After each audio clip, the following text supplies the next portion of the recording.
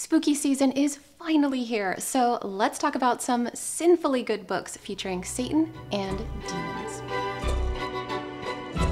Me and the devil walking side by side. Hello, Bookworm. My name is Hannah Greendale, and when I was 9 years old, my super religious dad wouldn't let my older brother and me go trick-or-treating because he said, Halloween is Satan's holiday. Instead of going out in cute costumes and filling plastic buckets with candy, we had to stay in and watch The Exorcist. Like 9-year-old me believed everything in that movie was real, so it wasn't long before I was terrified and on the verge of tears. I told my dad I didn't want to watch the movie, and he responded by saying, "That's okay, you don't have to watch it, you can just sit there and listen to it." Which I did, and my imagination ran wild with the most horrifying thoughts spawned by what I was hearing. Fortunately, I'm older and wiser now. I can eat as much Halloween candy as I want, and in honor of Satan's holiday, I can bring you this list of book recs featuring Satan or demons, starting with The Gentleman by Forrest Leo, a book that presents the devil in a way you may not have seen before. The story is set in the Victorian era and follows a poet named Lionel Savage. He falls on hard times and subsequently marries Vivian Lancaster for her money. But he's disenchanted with married life and is struggling to write because of it. He then inadvertently makes a deal with the devil, trading his wife for the ability to write again. Before long, Lionel realizes that the trade was a terrible mistake, and he embarks on a journey to find hell so he can get Vivian back.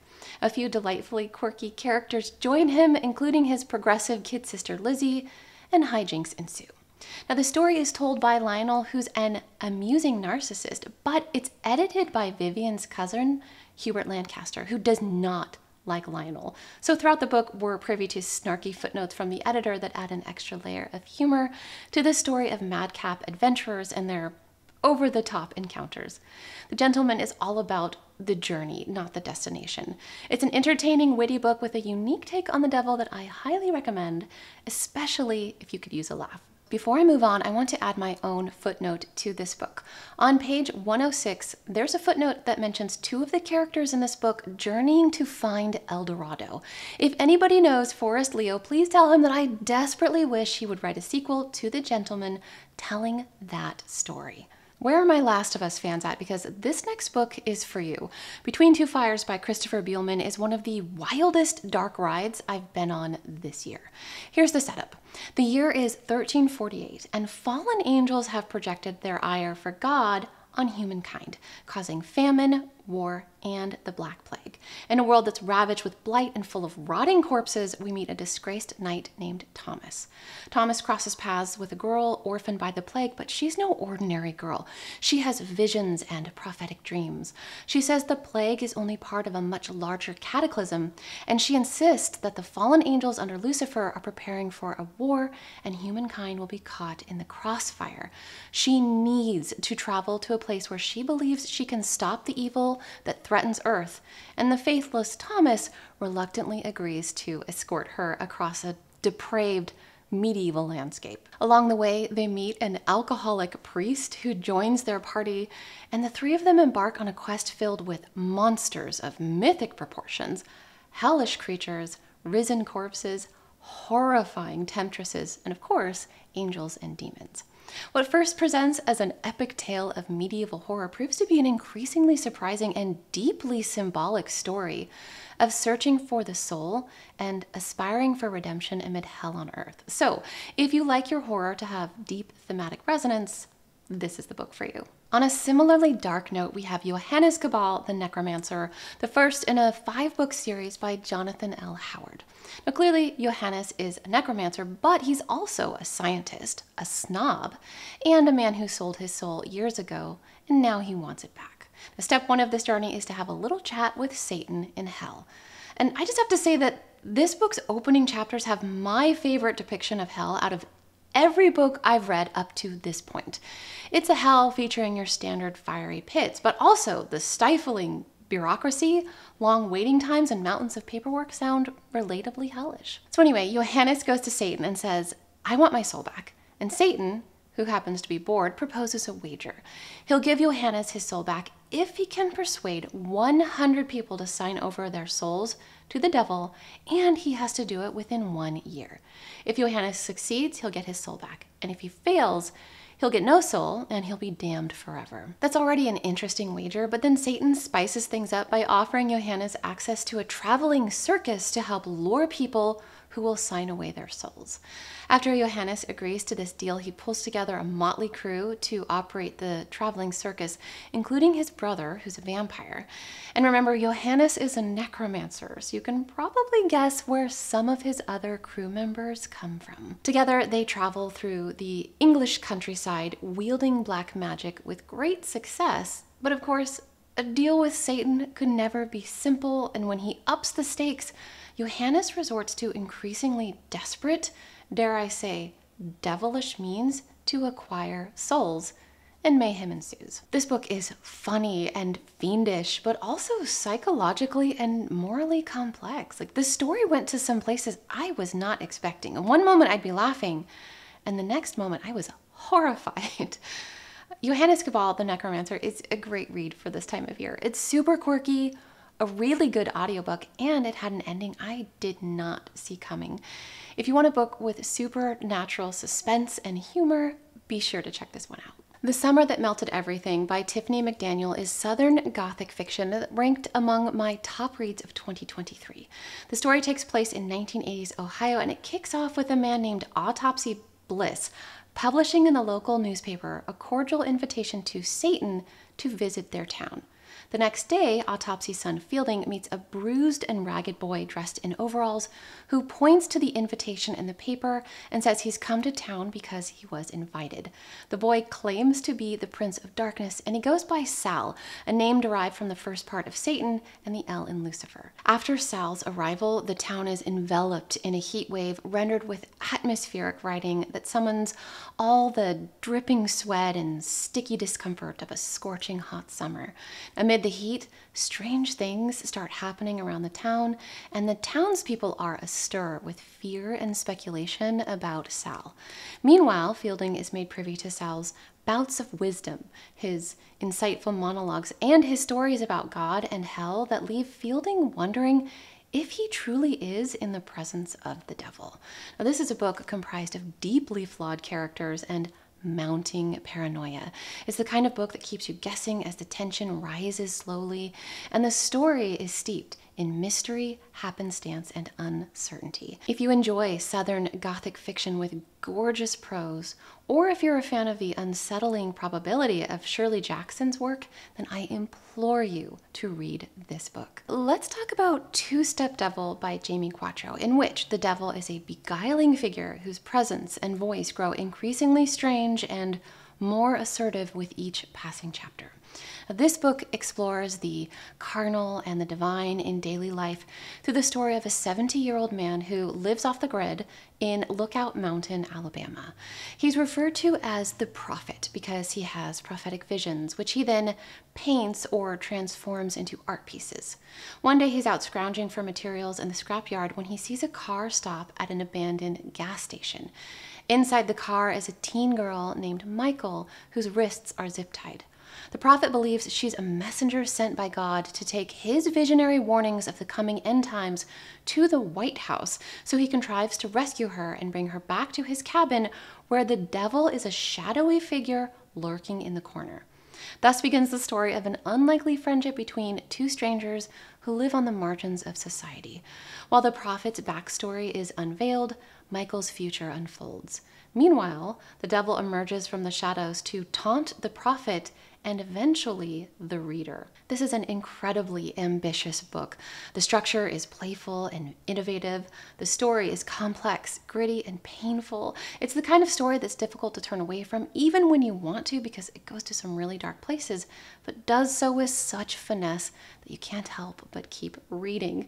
If you want to spar with the devil this month by reading an elevated, nuanced story of fate and faith, love and loss, then check out Two-Step Devil. This next book is one of my favorite works of classic literature, in part because of the lurid reputation it gained for its profanity and obscenity when it was first published in 1796.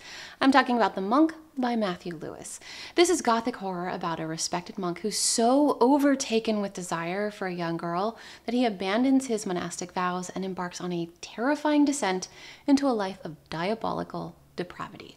Now, at one point, it's a story within a story, but overall, it is a beautifully written tale of betrayal, torture, murder, and other depraved acts that I will not mention here for fear of spoiling things for you. The point is, with its themes of sexual desire and abuse of power, it follows naturally that the devil would come into play. He makes a small but highly memorable appearance in this book, solidifying it as one of the greatest stories of justice I've ever read. I mentioned that this book was considered blasphemous in 1796, but I think it's still a scintillating and devastating story of a pious man succumbing to greed and lust, even by today's standards. So if you want to be shocked or moved by a story written with transcendent prose, don't miss this one. Footnote, I included The Monk in my best of 2017 reads on my old BookTube channel, and I still get messages from people saying they read this book on my recommendation and loved it, and could I recommend something similar?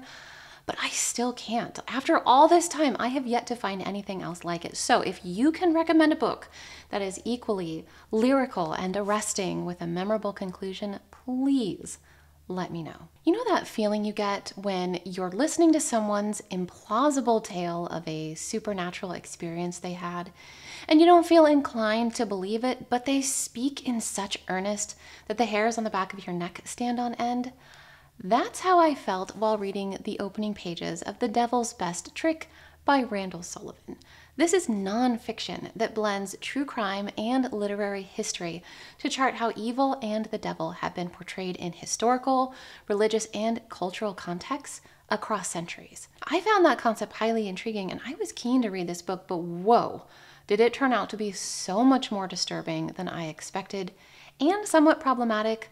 We'll get to that, but first, let's talk about the opening pages because they are riveting. Now, Randall begins with the story of a woman named Michelle.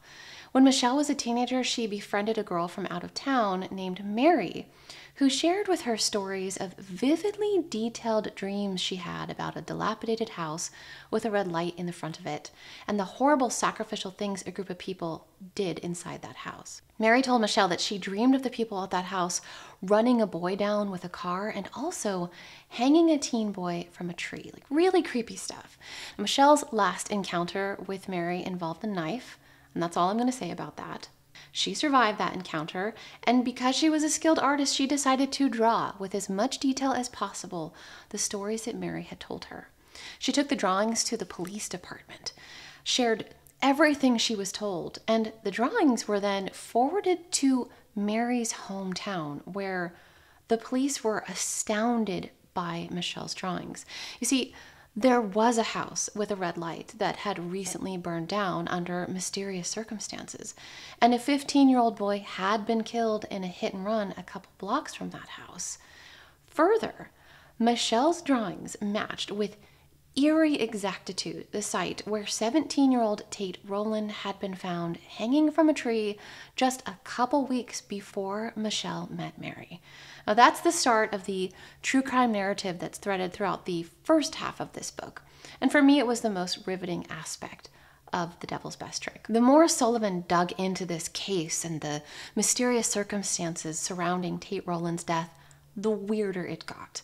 And Sullivan does a fantastic job of bringing the case to a thrilling new discovery and then pausing the story to keep you on the edge of your seat.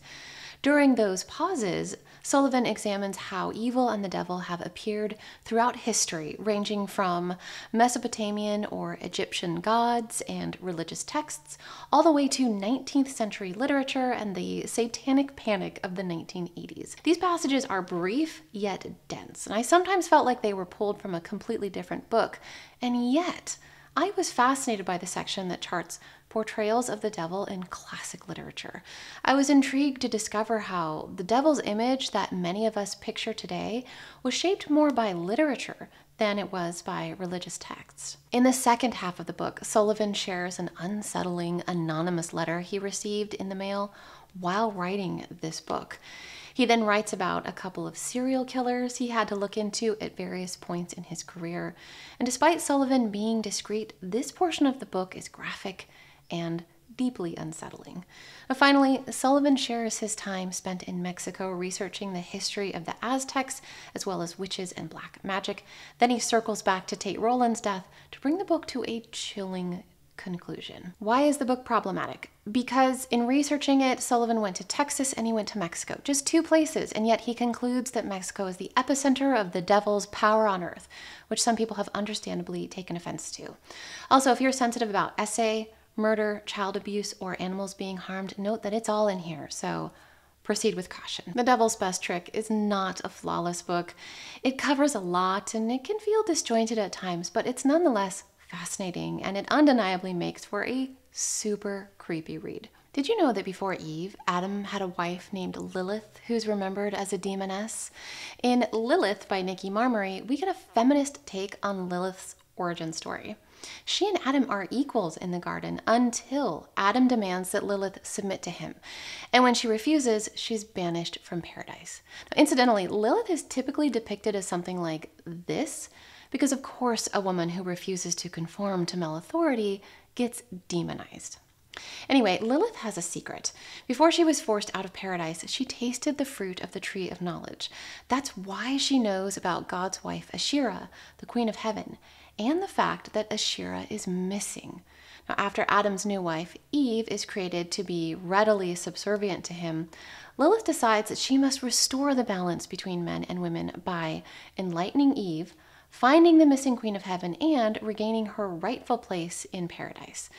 Tasting the forbidden fruit made Lilith immortal, so her quest for justice spans centuries, during which time we see her exploring love, intimacy, motherhood, and continually clashing with God's angels. It's a story woven with themes of independence, bodily autonomy, and breaking free from patriarchal constraints, and it just happens to be written with gorgeous prose, reminiscent of Hamnet by Maggie O'Farrell. You'll see me talk about this book again in my Best Books of 2024 video.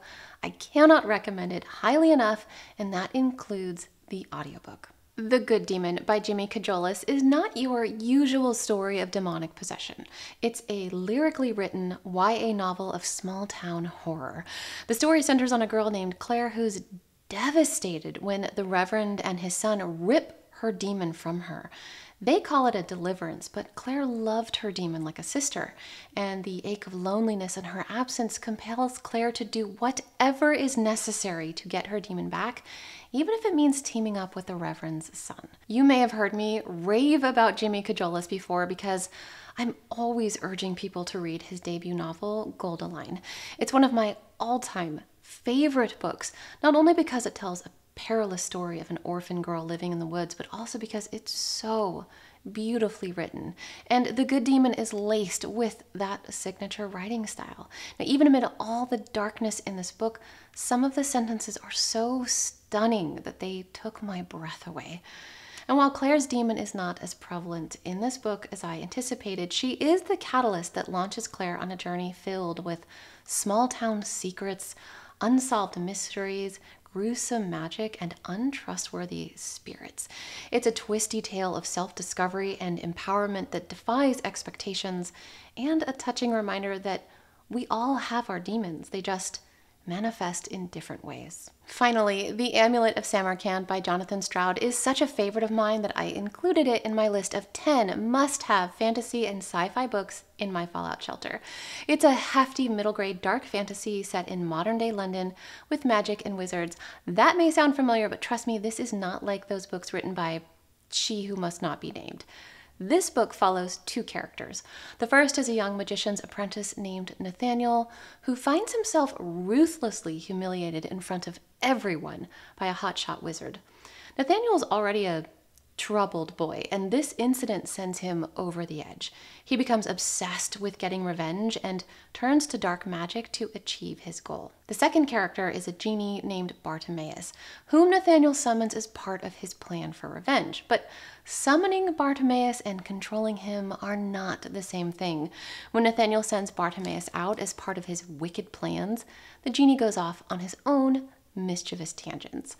And all the while, we're privy to humorous and snarky footnotes from Bartimaeus in which he shares ancient knowledge and provides insights on what it's like to live for thousands of years. The Amulet of Samarkand is a tale of magical espionage, blackmail, betrayal, and murder.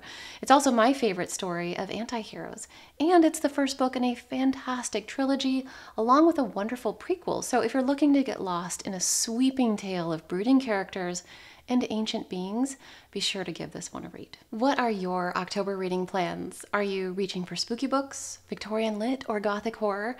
And will you be dressing up to trick or treat on Halloween, or will you stay in to watch scary movies? Tell me all about your plans for this month in the comments.